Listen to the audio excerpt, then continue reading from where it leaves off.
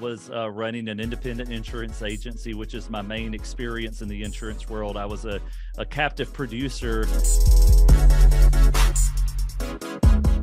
for a State Farm agent for a few years, but then I went out on my own and became an independent agency owner. And so as I was growing that business, my best friends in the business were real estate agents and mortgage lenders. Those were my people, man. That was the way I built my business, was developing those strategic relationships. And so, but the way a lot of people go about building that business with those referral partners is a quid pro quo. Like, I scratch your back, you scratch mine, you give me a lead, I give you a lead.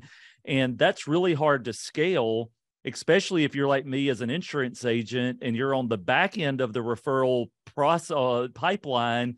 I'm getting referrals sent to me, people who are already under contract. I don't really have as many referrals to send out.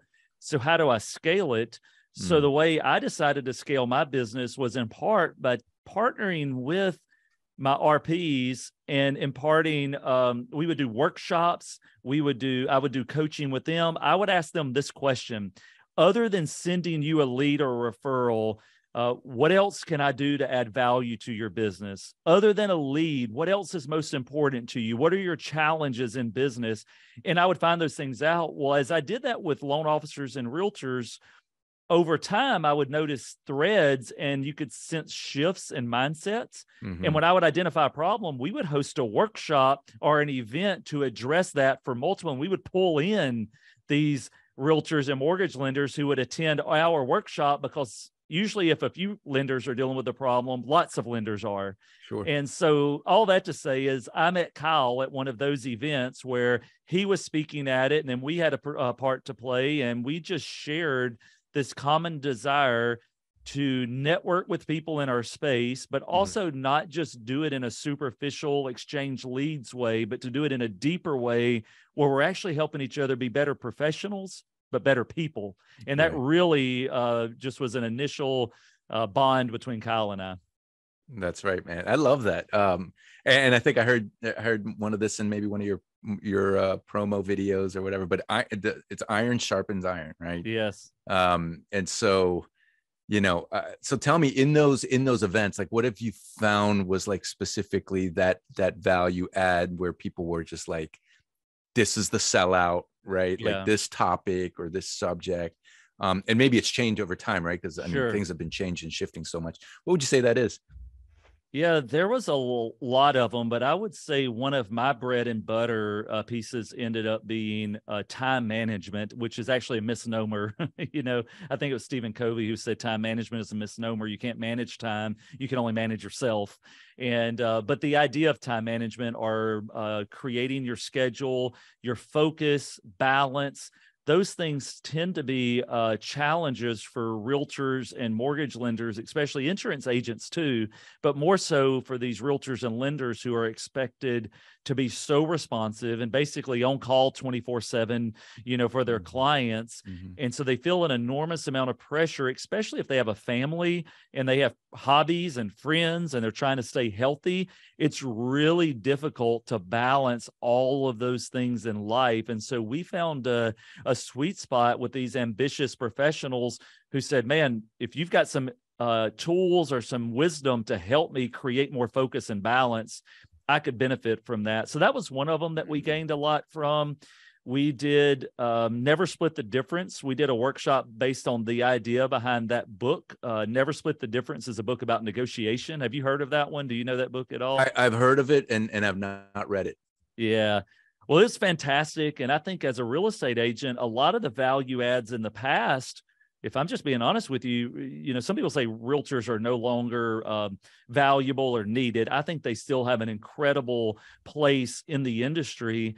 But it is true that some of the things that realtors used to do aren't valued as much anymore because of technology and online listings and things like that. So to me, if I was going to be a realtor, I would put an enormous amount of time into my communication skills, and specifically, how do I negotiate? Because if I can become a good negotiator, well, now that's a great value add. And I would want to call that realtor if they were known as the best negotiator, whether I'm selling or buying. So that was a good one for the realtors, the time management, and then just vision, goals, helping people get clarity around those. Many times people have hopes and ambitions, but that's not the same thing as a clear vision or a clear goal. And so that was some of our workshops. But man, we did all kinds. Ideal team player was one of the ones we did, as some of these teams were trying to expand and grow. We would come in and say, hey, what is an ideal team player? By the way, the short answer on that, based on Patrick Lencioni's book, is humble, hungry, smart. You got to have a humble, hungry, smart person. Now, you may need more than that in an individual, but you got to have at least those three things for them to be a good team player. So yeah, we did all types of topics and discussions like that. That's awesome. And I am familiar with Patrick Lencioni, and I'm a Maxwell guy myself. Yeah. And so, you know, those same circles, man, it's all about personal growth and development. I love it. So it's interesting. So you talk about these topics that you share, you know, from your perspective, as a trainer, as a coach, as a business owner, which have nothing to do with, you know, the insurance business. You know, it actually doesn't even have anything to do with real estate, doesn't have anything to do with mortgage. At the end of the day, it's somebody that can speak to us, that gets us, that can engage, and teach me something, you know, that would immediately grow my value. And I love that humble, hungry, smart, right? Those are, I think he calls them, he's like the non-starters. Like, if you're missing one of those three, I don't care how, you know, how strong you are on the other two. If you're missing, you know, if you're missing smart, I can't train you in that regard. You're right on, man. And that was the kind of workshops we did, because let me tell you something. There are some of the people that will be listening to this podcast, and the reasons that they have created in their mind for their lack of growth and not being in the place they want to be are reasons like the carriers, the underwriters, the market, the competition, the other people on my team, the other people in my town or my city. They're creating all these things. And I'm going to be very blunt right here. Your biggest problem is the person that you look at in the mirror each day. That person you're brushing your teeth with and looking at you in the mirror, like, that's your challenge. And if you can get that straight, if you can handle that, a lot of these other business issues take care of themselves. What's between the ears makes much more of a difference than what's happening in the marketplace. And so what I found was the absolute best salespeople, sales leaders, business owners are those people who are happier, healthier, who had strong relationships, who are managing their time well, managing their money well. Those people are the ones who could go into the marketplace and actually win big. And so it wasn't about how to hustle more. And I don't want to step on any toes. And I don't know about any of the previous guests or anything like that. I don't know their philosophy. But this whole idea of the way to get ahead is just work harder, work longer, work more, hustle more. To me, that is a lie. Like, you do have to work hard. Elbow grease, sweat, it's all a part of it. But the idea of just hustling more is actually what's causing some of the listeners, it's causing their business to actually lose business and either stall out or fail. Some people need to take a breath and just start investing in themselves, get their perspective right. And all of a sudden, as they work less, they'll accomplish more. And that's an amazing thing. That's right. Well, and then the thing is, I feel like, Justin, like a leader like you might come in and be able to say, okay, when we take that pause, what do we do during that pause? Right? Because it's like, sure, I can stop or slow down, or at least build time into my calendar for a pause, right? Because I'm not going to stop production. That's the lifeblood of my business. But if I go ahead and take that pause, tell me what I'm doing with that time, Justin. Like, it's not just like pause. And I think, for some people it's something different, right? Some people like to meditate. Other people, like myself, I enjoy praying and getting in the word. And I think it's some of the principalities, but what are some of the practical things? You even mentioned like the Michael Hyatt, what was it? The planner? I forget the name. Yeah, the Full Focus Planner. And if anybody wants to purchase one of those from me, you can go to thefullfocusplanner.com, thefullfocusplanner.com, and they're available. And those are incredible tools. But yeah, there's lots of them out there. One of my favorite phrases from Dave Ramsey, and I don't agree with 100% of his financial stuff, but he's got really good fundamentals. But one of my favorite quotes of his is that a budget is telling your money where to go instead of wondering where it went. So a budget's telling your money where to go instead of wondering where it went. Well, think about that in terms of your time, your focus, and your energy. Are you telling your time, your focus, and your energy where to go? Or are you wondering, like, man, where did I spend this week? Or like, man, why am I so tired? I just feel like I spun wheels all day. Well, it's because you're not sitting aside time to tell it where to go. And so the single best practice for some people listening to this is start planning your quarter, plan each week, and plan each morning. If you will do a quarterly, weekly, and morning routine where you're being intentional and proactive and you're attacking it with the plan, you're telling it all where to go. That alone is going to help you be more efficient. But yeah, based on your situation, you may need to be reading more. Maybe you need to be investing in your health. Maybe it's your family dynamics, because I'll just tell you, I'm married. I've got 4 kiddos. And if something's going on wrong with me and the wife, like it spills over into my interactions at work. Even if I try to hide it, I'm lacking that positive magnetism because I'm thinking about that argument that we had or that issue that's going on. The best times that I come to work and I'm in the right frame of mind, it's usually when things are going great at home. And so we think I just need to get to work and work harder. Well, if you're doing that at the expense of your health, your relationships, and these other areas, you're really working harder, but that doesn't mean you're accomplishing more. So, yeah, that's so true. And I appreciate you going kind of touching into the idea of, hey, you have a personal life outside of your business life. But obviously the ones that do it the best and what I've seen is they're able to intertwine the two, because they're enjoyable to the sense that you understand that one really needs the other. Exactly. So let's take a break and kind of step back into, because really, as you start talking about family, and I'm a family man myself, but tell us a little bit about your why, right? Like maybe, and if you can even maybe start with a little bit of the backstory and how you even got into this. I don't know too many people unless their parents owned an insurance business or that, how you got into that, and maybe, maybe a little bit of the driving purpose behind all the things that you're doing, that you're creating here. Man, yeah, thank you for that. Well, I'll try to keep it, as brief as possible here. But the quick story is I was raised in Northeast Louisiana. I live in Texas now, but I was originally a Louisiana boy. And my dad was a high school dropout. My mom was a public school teacher. I had a couple of sisters. And we were in a very small, rural, agricultural town. And I can remember as a child looking through the floor of the trailer house we lived in, and I could see the ground underneath because we didn't even have a solid floor. And I just remember us struggling, but I can remember us picking up cans on the side of the road to go take them and recycle them for a little bit of cash so we could get groceries. And I had that created this weird outlook on life in a lot of ways. And we were very involved in our church. And somewhere along the way, I had this idea that money was bad, rich people were evil, and if you were successful in business, you cheated your way to get there.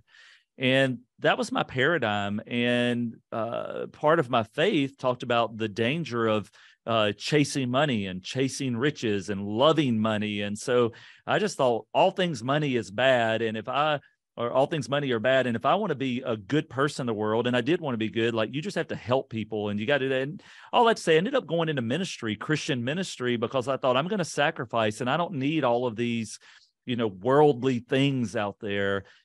And so I spent a decade in the ministry.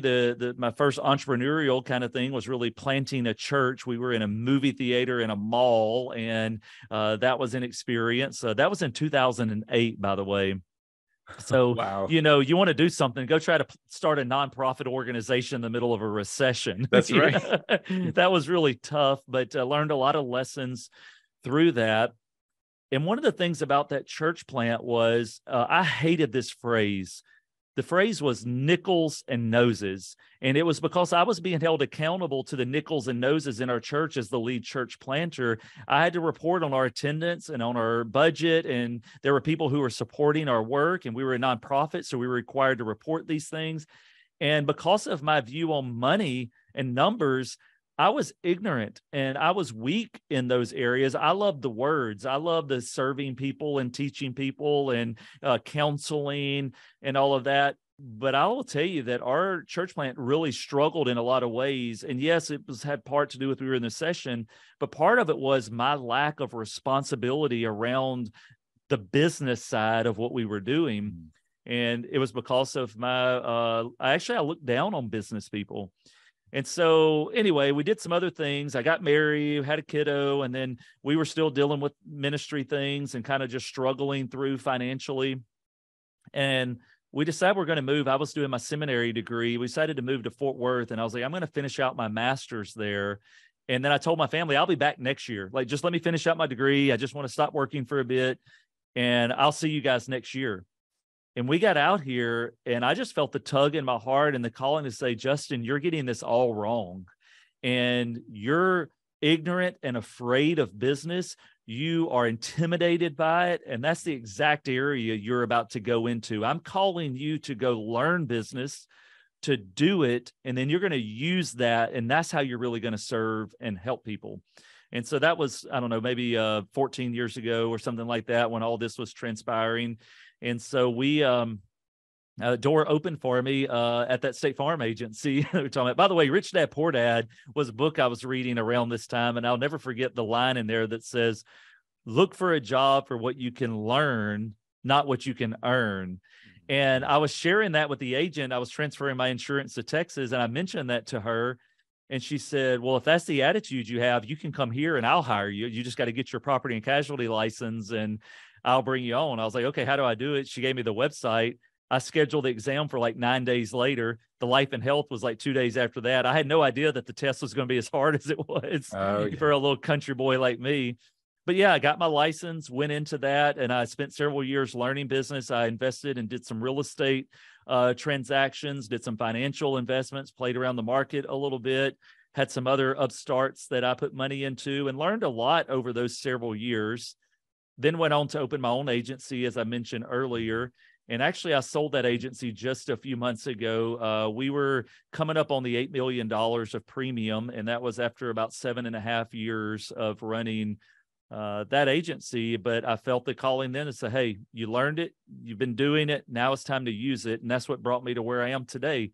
What I'm doing today is a smash together of my ministry background, where I love to teach people, serve them, counsel, guide them, make sure they're looking at the big important things of life, but also realizing that money in and of itself can be it's not good or evil. It's based on how you use it. And it could be used to make a difference in the world. And we are called to enjoy things and help people be productive and profitable. So I love all of that stuff. And I've smashed it together to create what I'm doing now. That's a wonderful picture of, I appreciate you sharing that. It's a wonderful picture of, the learning, the learning experience, and what you've gained, the knowledge that you gained from, having gone through that process, because they say that money is a magnifier of the person that beholds that money. Right. And so it's interesting that had you had money back then, you might have magnified something different, but I always say, hey, thank God that, that things have progressed in the order that they have. So tell me, when was it that, so first thing, you talk about your wife, and, and share as much or as little as you want. But I'm just curious, right? Because going through all these things, all these changes over time, you got to have a pretty strong support group around you, to want to say, hey, I'm with you, but Justin, just please, don't forget about us. Right. So maybe what was that like as you were going through those changes? Because even today, like, we still work with and hire agency owners, right, that want to improve on their technologies. And so we talk to a lot of people that are in the middle of those changes. And one of the things they talk about is, hey, there's some expectations my family and my wife has, right, or my husband has. What was that like going through, that, and then after that, I kind of want to hear maybe a story where you knew you were doing the right thing, right? Because so again, from support to a story where you just knew you were in the right field. Yeah, well, certainly one of the things that we talk about in the coaching practice is people want different results and they want a different life. And if you want to do that, really the quickest way to different results in different life is to change your habits. In order to change your habits, you have to change individual actions. In order for your actions to change, you have to change your thoughts and your attitudes. And so the question is, well, how do you change your thoughts and your attitudes and your beliefs? Because that leads to all the other changes, which leads to a changed life. Well, it combines with another phrase we use, which is that your inner circle creates your inner voice. And so the people you choose to put in your inner circle, that creates your inner voice, and your inner voice leads to your thoughts, your attitudes, your beliefs, which leads to your actions, which lead to your habits, which lead to, really your life, the results in your life. So my inner circle has definitely been a huge inspiration to me along this journey. We mentioned my wife. The funny thing is we met in college, and when I first met her, I was still in the very immature, idiotic stage of my financial maturity. And so, man, I'll tell you how bad it was. If you want to hear a story, man, I'll tell you a story. So this is how bad I was. Now, keep in mind, I'm doing ministry while I'm in college, but I'm on staff at a church. I'm sitting in the office of another church in our town, the office of the benevolence fund pastor, and I'm asking their church for money.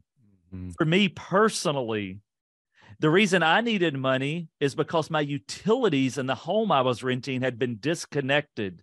So the pastor begins to ask these discovery questions and says, well, why are your utilities disconnected? And I said, well, they, I used the money to pay off the payday loan people.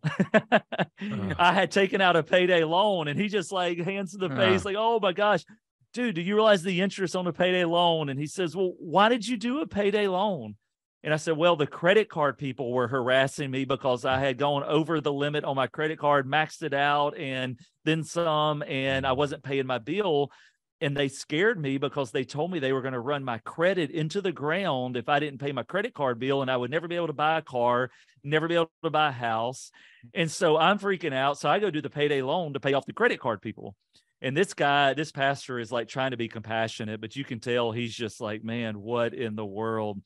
And then he says, well, why did you max out your credit card? What did you spend your money on? And I said, well, I broke up with my girlfriend, and I went and bought a flat screen TV with a DVD player and surround sound. And I'll never forget, I was brokenhearted. I went and spent all this money, and I bought Pearl Harbor on DVD, and I was listening to it on the surround sound. And so, man, I was emotionally immature, which led to the breakup, but I was financially immature as well, which led to me being emotionally mature. I spent my money on this, and it just led down this really bad path of like, man, I was just in a really stupid spot in my life. Well, this pastor looks at me and he says, Justin, I'm about to speak some truth and love to you. He said, it's not going to feel very loving, and you may not think it's truth, but just know that's my heart. Okay. I was like, yeah, sure. I'm just like thinking about mine. As long as I get my money and I get my water and electricity back on, I'm good. He said, brother, he said, it's Christians like you who give Christians like me a really bad name. And my mouth kind of dropped, and I was like, wait, did he just insult me? Like, what? He says, we are called to give and to serve and to love and to help those in need. And he said, you are taking and you are lacking self-control, and you're being selfish. And like, our walk is supposed to be about serving others, and you're serving yourself. He said, we love you too much here to enable you in this behavior by bailing you out of this situation. You're going to have to figure this out on your own. He said, our benevolence fund is here for people who are the victims of their circumstances, not the primary creators of them. Oh, man, Wow. Punch to the gut. But then he pulls off a book. It's the Total Money Makeover. And this is going somewhere, by the way. He says, we are going to give you this gift. He said, this is a book about budgeting and managing debt, getting out of debt and giving and investing. He's like, I recommend you go read it. If you have questions about managing your finances, I'm happy to help you, but we're not giving you money. But here's this gift. We love you. Let me pray for you. Have a great day. I went and set my little pickup truck, and I cried. And I was so insulted and embarrassed at first, but then that really turned to a true shame and guilt and repentance of like, what am I doing? And in that truck, I said, I will never again be in this spot. This spot sucks. Like, man, I don't have utilities. I don't have gas money. I don't have food money. And like, what am I doing? And I also realized I never want to take from someone who, they just lost a job. Their spouse just died of cancer. A car wreck just disrupted their life. And I'm taking money from them because I've been immature. Well, my wife knew me before that story. She graduated college and it moved away. And then a few years later, we reconnected after that event happened. And I was a completely different man. So there's no doubt that that was a pivotal point that led my wife to actually find me attractive. Because at the time before, she said, I never would have been attracted to you as foolish as you were emotionally, financially, all those things. But it created disciplines and a nature about me that actually had some sense. I guess that's that's the way of saying it. So she's been my primary support along the way. But I've had definitely friends that have cheered me on. But at the same time, I've had other people who said, dude, what's wrong with you? You're supposed to be a country boy. We used to laugh at people who worked in air-conditioned offices. I'll never sit behind a desk and, work in an air-conditioned office. I get out here and work with my hands. And, I had some of my buddies that, like, when I started progressing in life, I no longer fit what they thought was a real man. And so that was difficult to have to establish new relationships with people who saw work in a different way. And we used to have this phrase around our family and friends growing up, well, that's just the way he is, or that's just the way she is. And there was this idea that we were fixed in our being and that we couldn't change and we couldn't evolve. And it was okay to excuse our behavior and just justify it. And now I'm around people who are like, no, dude, that's wrong. And you need to change that. Or, dude, you keep saying that. And that comes across this way. You need to change the way you say it. And like that inner circle has changed the trajectory of my life. So I'm not sure if that really answered your question, but hopefully that story is encouraging and helps people to see, now, I went from the trailer house and not be able to have utilities and all that to, now living in a, $1 million home, and we go on vacations and travel, and I've got 4 kiddos and, debt free in the way that I run my business and my life. And so it's an amazing thing what can happen when you change your inner circle and you change the voices that you're allowing to speak into your life. Yeah, I that's beautiful. I think I love that you touched on the inner circle. That's been a conversation that our leadership team has been adding and having and wanting to really just spread that to the rest, right? Because it's, you hear it everywhere now. It's, look at the 5 people you text, outside of your family, who are the 5 people that you most often text with, and you're going to be the average income earner of those 5 people, right? Mm-hmm. And so, you really quickly start looking at who you're communicating with, and like, I might need to change that up.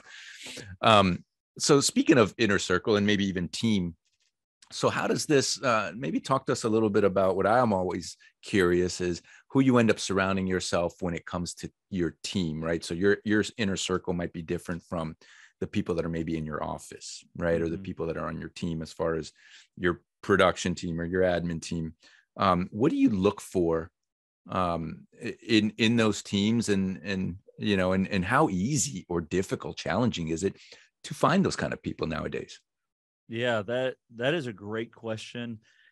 I'll tell you that for me, of course, because of my background and because of my faith, that strongly directs the type of people I'm willing to allow into my inner circle. Because at the end of the day, I've got strongly held beliefs like there are objective moral values that exist, and that there's a creator who created me for a purpose. And I believe in eternity, and that one day there's going to be a judgment. And so if I've got those beliefs, it's really hard for me to partner with someone in my inner circle who they believe everything's random and that there is no purpose behind things. And they believe that your morals can change based on popularity or what culture deems, reasonable at the time. So for me, your values have to be shared in your inner circle. And that's like, kind of mentioned the non-starter, Patrick Lencioni with the humble, hungry, smart. If our philosophy and values are too separate, then that's a non-starter for me, even if all the professional things we maybe would be a really good match on, because really we're just going down 2 separate separate tracks. Now I learn from all people, and I'm willing to go to workshops and hear speakers and have other acquaintances that I do allow, regardless of philosophy or faith beliefs. I'm willing to learn from them, but that doesn't mean they're in my inner circle. Mm-hmm. And so inner circle, we got to be aligned in our values, our principles, and our beliefs in general. The second thing I look at is, do I really enjoy them? Is there not only character that we line up on, but is there a chemistry that connects us as well? Where, man, it's just like, it doesn't feel like work being around them. You know, some people are just black holes. And I'm sorry, that's just the way it is. They suck the energy of everything around them, and they're just leeches. Man. And you don't want people in your inner circle that when you get around them, they just suck the energy away. Even if their character is good, and even if they have all the other things right, the chemistry has to be there. Mm-hmm. And then the competency. You know, we're going to want to look at the character, the chemistry, and the competency. Like, do they have skills that I desire to have? Right now, I've got some people in my inner circle who they've published books, and I've not published a book, and I want to. That's on my list to do this year, actually. And so I aspire to that competency on it, public speaking. I've spoken in front of large groups before, but I'm a country boy from Louisiana. Large groups may be in the tens or the hundreds. I've got some people in my inner circle now who are speaking to thousands and tens of thousands. Mm-hmm. And that's a big deal. Most recently, I say recently, over the past 2 years, I have really become a huge fan of the 6 types of working geniuses. And the premise of that is there's 6 geniuses and everyone has 2, which means you don't have the other 4. And if you don't have the other 4, then you're going to be lopsided in the way that you work, and you're going to be missing steps in the creative and productive process. So now in my inner circle, I make sure, and on my teams as well, my inner circle and on my teams, I want to make sure that my geniuses are all represented, because I've only got 2 of the 6, and I want to make sure I've got other people who have the 4. So that's kind of the way I approach teams and the inner circle.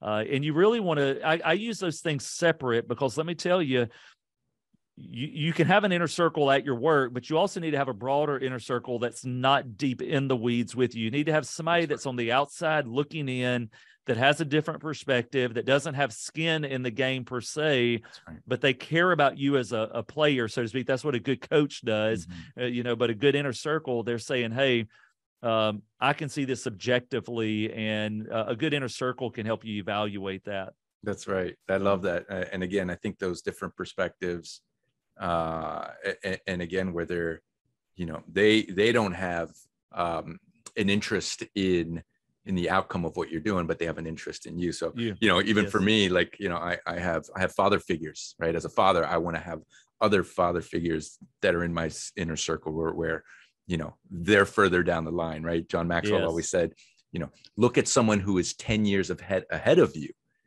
right? Because they're the ones that have the wisdom. So you have those, you have other business owners, right? You have people in your spiritual and your faith walk, right, that are ahead of you. And so I'm just curious, because I don't know the 6, I'm not familiar with the 6 types of working geniuses. Can you name those real quick? Yeah. And then tell me which 2 you have. Yeah, no, that's a good one. So this is really easy to remember, because the abbreviation for it is widget. So those are the 6 geniuses. So we start with W. W is the wonder genius. And by the way, as I give you all of these are not just 6 random ones. These are in a chronological order. So as I'm explaining these, you'll see how this is kind of the way things come to be. So wonder is the beginning one. The wonder geniuses, these individuals are really great about identifying possibilities, seeing risk, and where potential problems or opportunities may be in it. They tend to be very, very big picture, and they have gut feels for where things need to go broadly, but not necessarily specifically, but they just kind of know, man, we really should be shifting this direction, but maybe not the exact route. And so wonder geniuses many times will go stare out the window and they're imagining, great things. Mm-hmm. Now, the second one is closely tied to it, but it's a little bit different. It's called the genius of invention. So the genius of invention responds to the wonder genius by saying, oh, the other day you mentioned that you wondered if there was a market opportunity here. I've actually got an idea or solution for that. So the wonder genius kind of identifies the broad possibility, and the invention genius gives an idea, plan, product around it. And I want to make a little comment here. You've heard this statement before, and I've used this statement before, and I feel bad because I think it's horrible now. Because have you ever heard this where you hear a leader say, "You only come into my office with a problem if you've got a solution," right? Right. Yep. And we've heard that. So we used to say come in with 2 solutions. yeah, 2 solutions. Yeah, if you got a complaint or a problem, you come in with 1 or 2 solutions or ideas on how to fix it.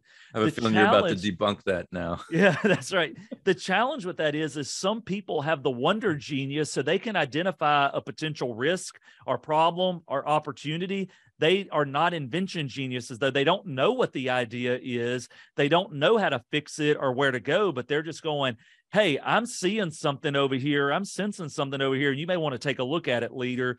Do not shut those people down. Those are like radars for you that the radar doesn't know how to dissect the thing, but it knows how to detect the thing. And so don't shut those people down. And if you have a wonder genius on your team, they can be a great ally for you as a leader. The invention geniuses create the solution or plan around it. The D is a discernment genius. So once the idea or the plan is out there, the discernment genius is really good at weighing the pros, the cons, is this scalable? Is it going to be profitable? Is it really practical? Is it legal? They just have all these filters, and they are so wise in the way that they approach the situation. So they aren't necessarily the creative type that comes up with the stuff, but when the stuff that has been come up with, they can really know if it's good stuff or bad stuff. All right. That's the discernment genius. Once the idea has kind of made it through the discernment genius, then the galvanizing genius, that's the G, they step into play.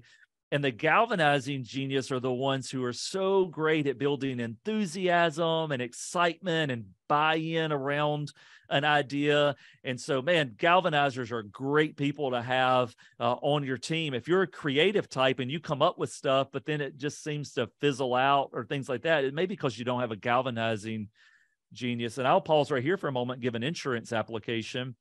I had a team, a small team, and we were producing, and we did the working geniuses on this team, and we did not have a galvanizing genius on our team. And what it revealed to me that was already there, but I just hadn't noticed it, was that my team did things because they were paid to do them. It was their job. They were supposed to. It was the morally right thing to do, and they were good people. They were just being mature about it. They weren't necessarily doing things because they were excited or motivated and passionate. And I was going, oh my gosh, man. And so I really worked hard to get us a galvanizing genius to give us a little jolt on there and it made it more fun when you have a galvanizing genius on the team. So once the galvanizing genius has everybody rah-rah, ready to go, excited, bought in and do it, that's when the enablement geniuses step up. And enablement geniuses, they're usually the frontline people who really love to carry out the task. They're the lieutenants, and they are great at assisting the visionary with their vision. They don't necessarily have to have their vision or their opinion or their way. Just tell them what to do, and man, they'll do it. They're usually the first to jump on, and if you're super clear with what you expect and you give it to them, they execute it. Very task-oriented. Very task-oriented and super supportive. Almost every assistant I've ever had, as we've done these now, they're enablement geniuses. All of my support people end up being enablement geniuses. Makes sense. Then the last one would be the genius of tenacity. And the tenacity geniuses, man, these people get stuff done. They push it across the finish line. They make sure it's brought to completion. They shine the brightest at the end of a project or the event or a deadline. Man, they just really have the grit and the determination to accomplish what everybody else is already bored and on to the next thing. And they're going, no, we're going to see this thing through.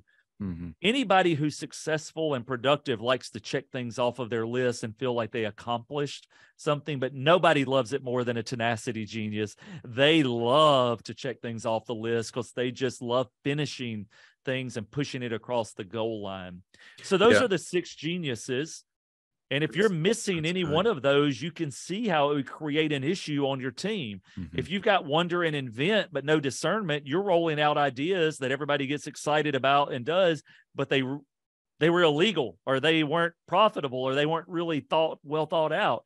Or if you've got wonder, but no invention, people are identifying problems, but there's never any solutions around them because nobody's really the problem solver. Or if you've got all these things, but you don't have enablement tenacity, the ball gets rolling and then never actually gets there. And so you need to have this balance on your team. So for me, my two geniuses are wonder and discernment.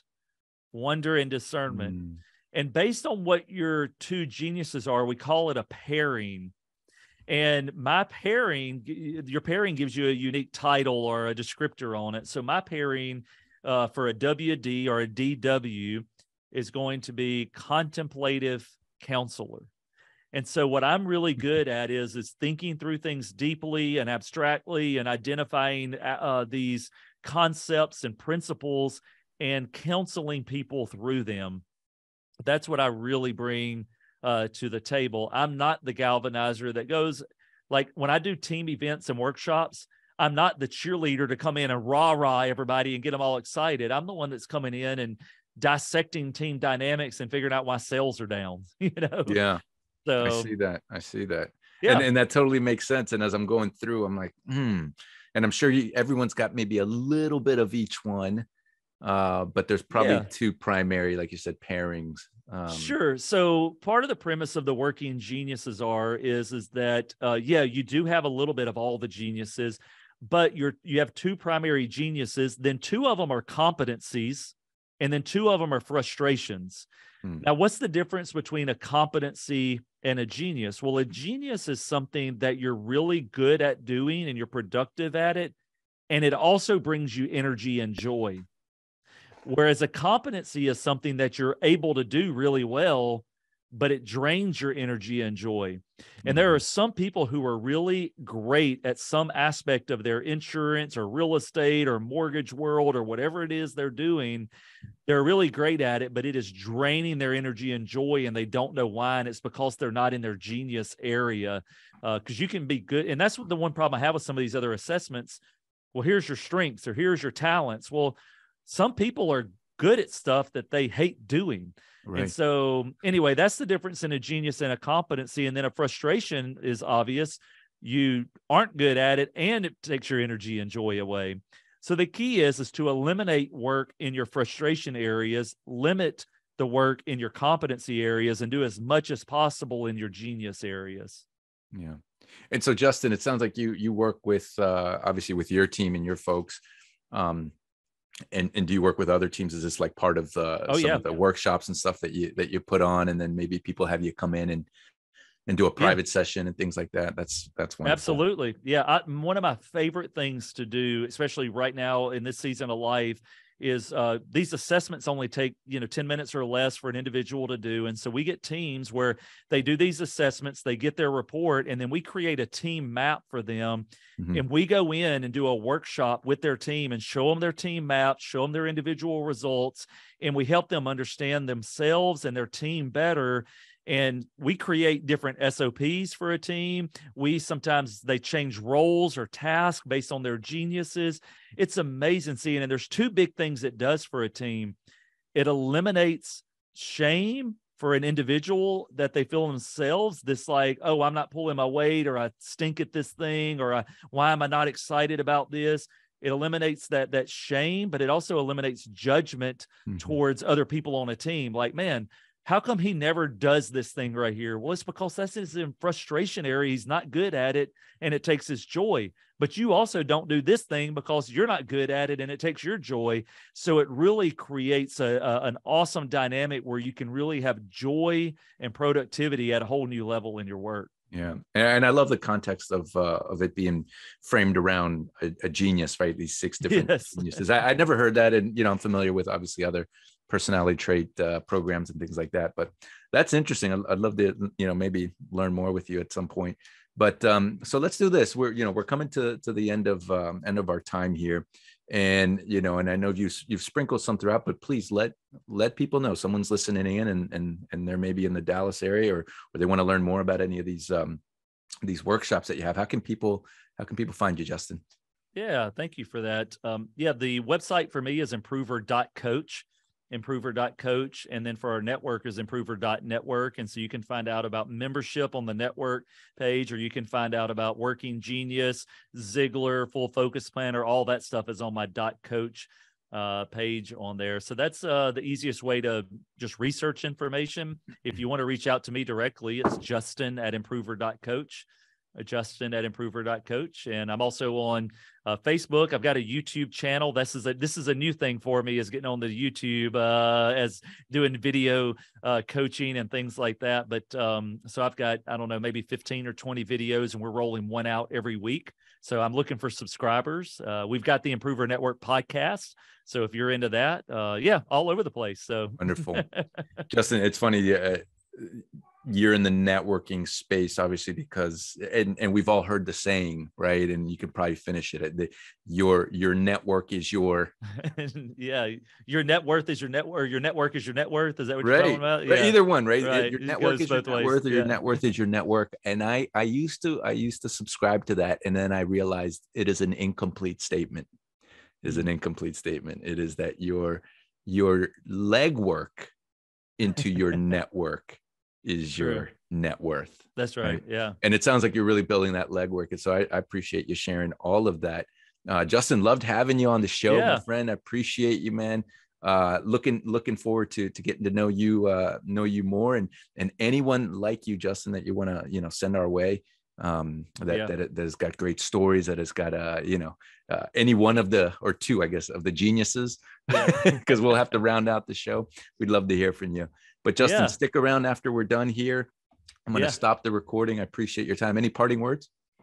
Oh, man. I will share one little thing, and this is our tagline at the Improver Group. We say good and getting better.